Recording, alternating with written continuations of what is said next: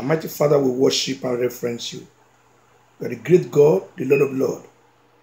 We worship, we reference, we magnify your holy name. Thank you so much because of this period that you've helped us to understand your word. You read the word Revelation time, that you gave us the word with good explanation.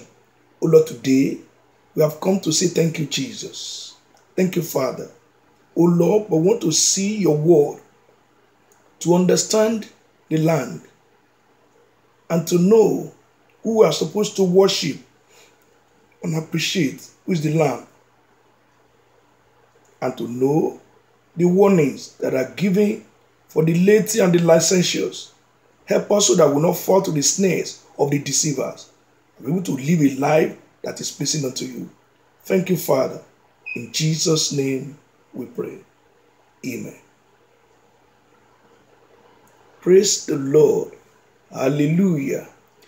You are welcome to this special Monday Bible teaching.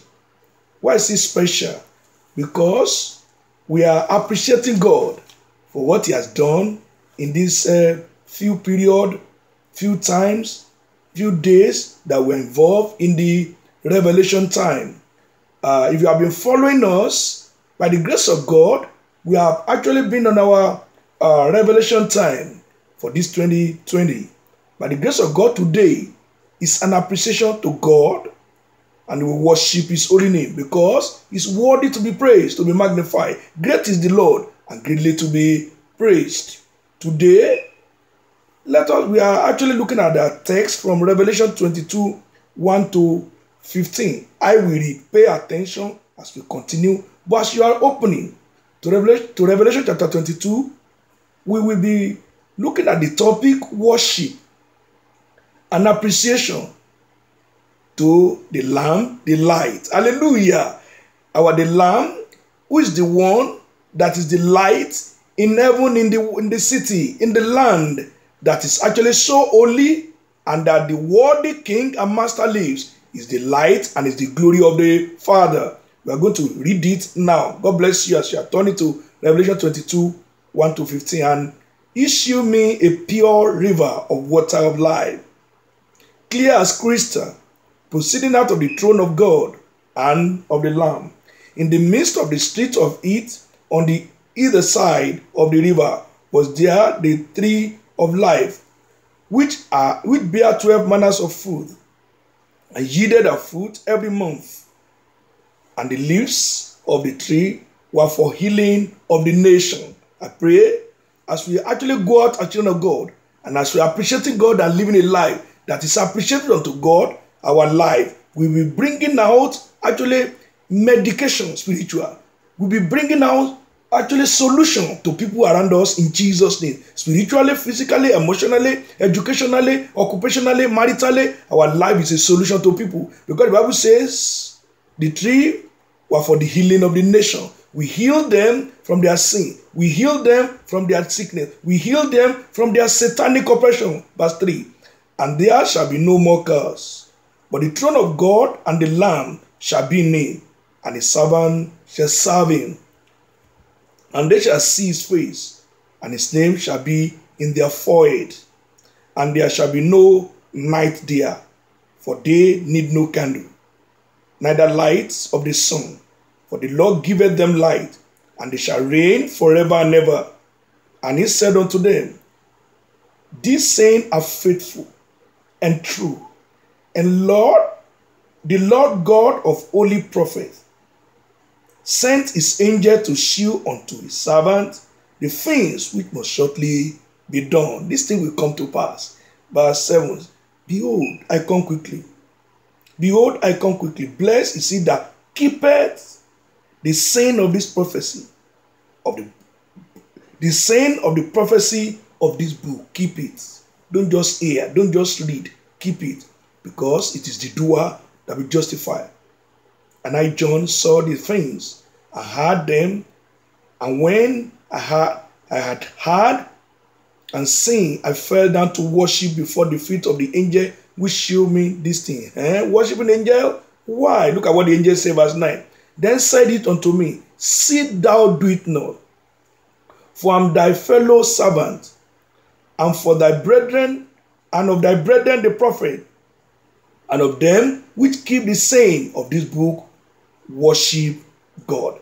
After that particular colon, he said, the only one you can worship is God. Not pastor, not preacher, not anyone. Please, from today, don't worship anybody. Worship God. And that's why we have come to say, we worship God and appreciate the Lord of Lords, the King of Kings. Jesus and his Father, they are one. Because the Bible says, the Son that shall be given unto us, he shall be Almighty God, the Prince of Peace. And who is the Almighty God? Father and Son share that glory. So we can worship the Lamb that is the light and appreciate what he has done. So I continue by the grace of God today. Worship God. You can mark it in your Bible. The last two words in verse 9. Revelation 22 verse 9. Worship God. Don't worship angels. Verse 10. And he said unto me, seal not the saying of the prophecy of this book, for the time is at hand. It's opening. It is starting. Little by little, the churches are there. So it's happening. Look at what is happening in the church. Don't silly tell it to people, go out and give it out.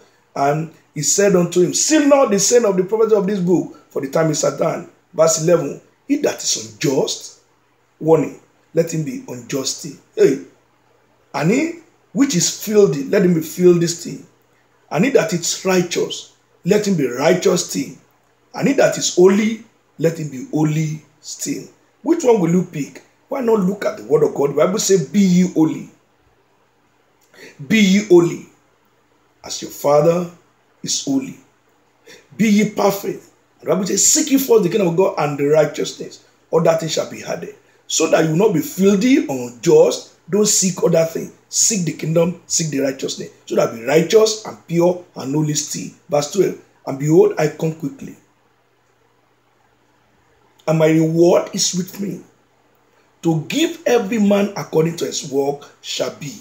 The reward of A will not be given to me. My reward will not be given to A. Think about that.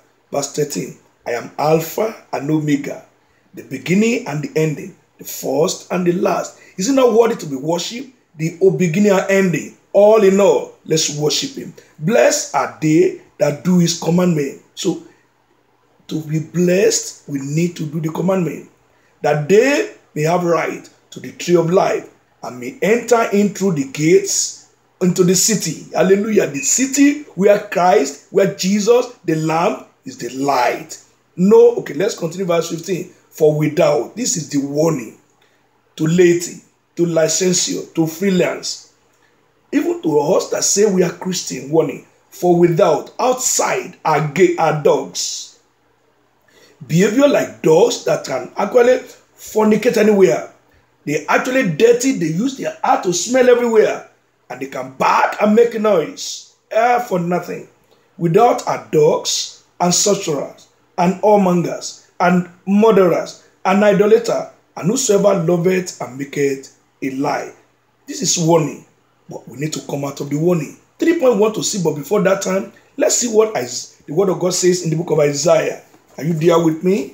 Let's look at Isaiah chapter 34, chapter 42, verse 8. Open the Bible with me. God bless you. Thank you so much. I love that. God bless you. Isaiah 42, verse 8. I'm the Lord. That is my name.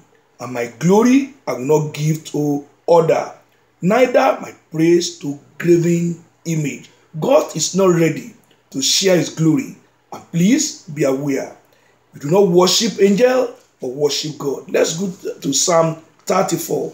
Open the Bible with me and let's see it together. Psalm 34. And I read from verse 1 to 3 as God is helping us to understand his precept. Psalm 34, 1 to 3. I will bless the Lord all the time. His praise shall continually be in my mouth.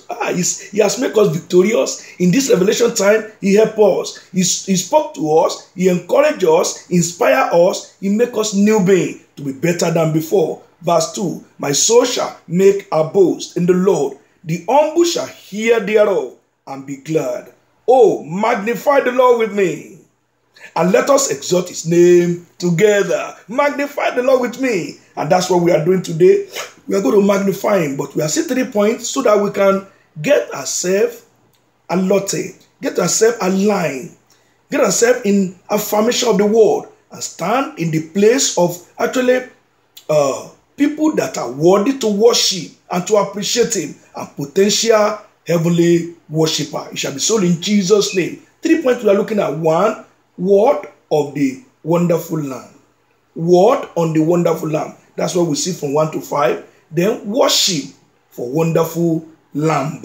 Number 2, 3 is warning for wandering and licentious. Let's see from point number 1. Word on the land, on the wonderful land. The land, the Jerusalem, the city where Christ is Lamb. Some of the example and people and things that are there, the content. We are seeing some things here as we read. He said, and he shewed me a pure rivers of water of life, clear as crystal, proceeding out of the throne of God and of the Lamb. Can you see? In the land, this is what you see. In the midst of the street, that's the land. Of it, on the other side of the river, was there tree of life, not death. Anything dead will not be in the kingdom. He said, which bear 12 manner of fruit, and yielded a fruit every month. That is regularly. Regularly. He said, and the leaves of the tree were for the healing of the nation. Even here, when we stand right, we enjoy actually giving our life as healing, as solution to other people. Verse 3, and there be no more curse. Of course, no more curse when you make it to heaven, but the throne of God and of the Lamb shall be in it, and the servant shall serve him. And let me tell you, the Bible have told us that, of course, there's no incantation against us, no divination against us. If we stand as Jacob, if we stand as Israel, spiritual Israel, the Jew that is washed by the blood of Jesus, and that's why I come to you today. Listen, we want to be people who does not have cause. Jesus has taken the curse on the tree, and curse is he that is hung on the tree. And if you come to Jesus, you receive him, confess your sins, and repent, and accept him. No more curse. Because the worst curse is in hell. But those in heaven, no more curse. Do you want to go with us? Repent, renounce, reject Satan, and accept Jesus Christ. Receive Jesus today, and he will come into you. God bless you as you are actually looking at your life and being sincere to yourself, and humble yourself and call on God and repent, and actually confess your sin, repent, and call Jesus to your life. He will accept you. His hand is not actually short to receive. His ear is not heavy to hear. It is iniquity that separates between we and our God. And his eye is too pure that to behold iniquity. So today, all you need to do is just say, I'm sorry, forgive me. And he actually can't worthy. Verse 4, and they shall see his face, and his name shall be on their forehead. Should that it be? You see the face of God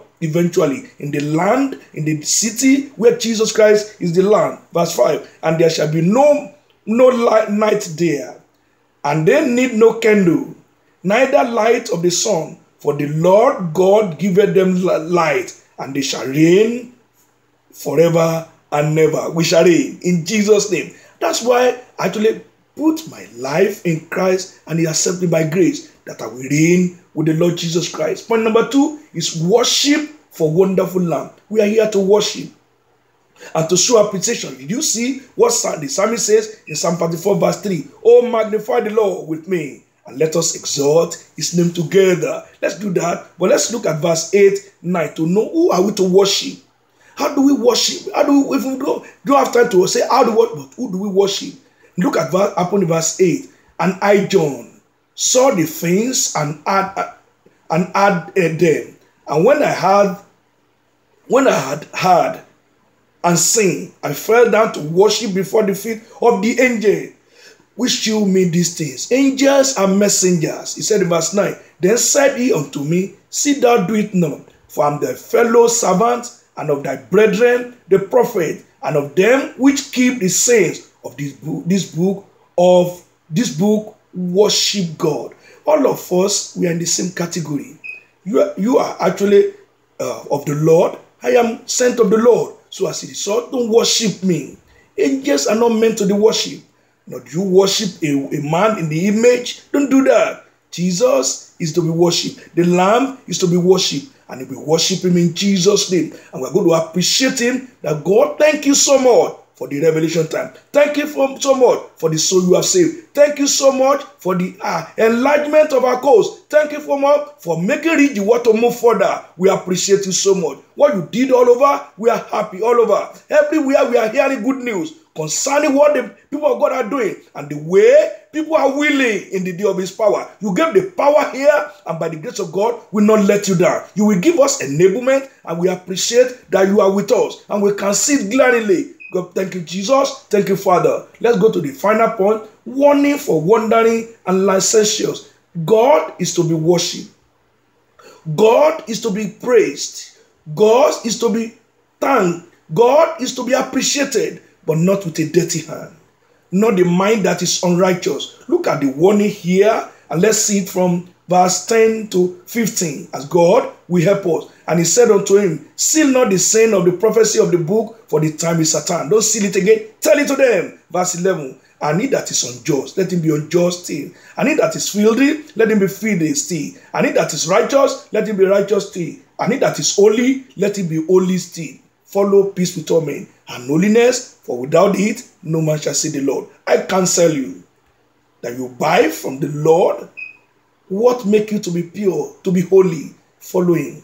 Because holiness is the key. Our Father is holy. We need to be holy, and that by faith. Look at what the Bible told us, so that we not just be reading for reading's sake. And I pray the Lord in his merciful way is going to help us in Jesus' name. Are you already in Luke with me? Let's go there and I read to you so that you see what the Bible says in Jesus' name. Luke 1, I want to read 75, but I read 74. So that I read from 74. That he would grant unto us that we be delivered out of the hand of the enemies by serving him without fear. From today, no more fear, no more intimidation, no more going back. He said, verse 17, this one, in holiness and righteousness before him all the days of our life. Now, he has told us what to do. He warned because of licentiousness, unfieldiness, on being unjust. But he said he wants us to remain still holy. That's why we pick what is good for the kingdom, so that we can be potential worshippers. We can be worshippers in the kingdom in heaven. Let's continue as we see what the Bible is saying. Verse 12, and behold, I come quickly. My reward is with me, to give every man according to as his work shall be. I am Alpha and Omega, beginning and end, the first and the last. Why would you thank God? The owner of all things, the author of all things, the one that is worthy is talking to us. And that is why we are happy in this season of revelation time of read the word. Verse 14. Blessed are they that do his commandment. Mark that one in your Bible. We need, if you love me, you keep my commandment, that they may have right to the tree of life and may enter into the gate into the city. The essence of us, knowing the Lord, is that we are one. To desist from sin and unrighteousness, to accept Jesus Christ, and to be able to keep his commandment, so that we have us right to the tree of life, and we can enter through the gate to the city. Nobody will devour, because we have the certificate of grace in our hand. I say, come in, my good servant. Welcome, my good servant. Verse 15, finally, so that you see, you will not be etched out, you will not be sent out, you will not be removed, you will not be actually excused. He said, excuse me. That's not your portion in Jesus' name. Me and you, we shall be in heaven. But look at the warning. The wandering and the licentious. Verse 15. And without, outside are dogs and sorcerers and whoremongers and murderers and idolaters and whosoever loveth and maketh a lie. Do you still lie? Change. Confess. Repent. Forsake. Accept Jesus, and he will help you. Let us pray. Father, we thank you so much because you are worthy to be worshipped.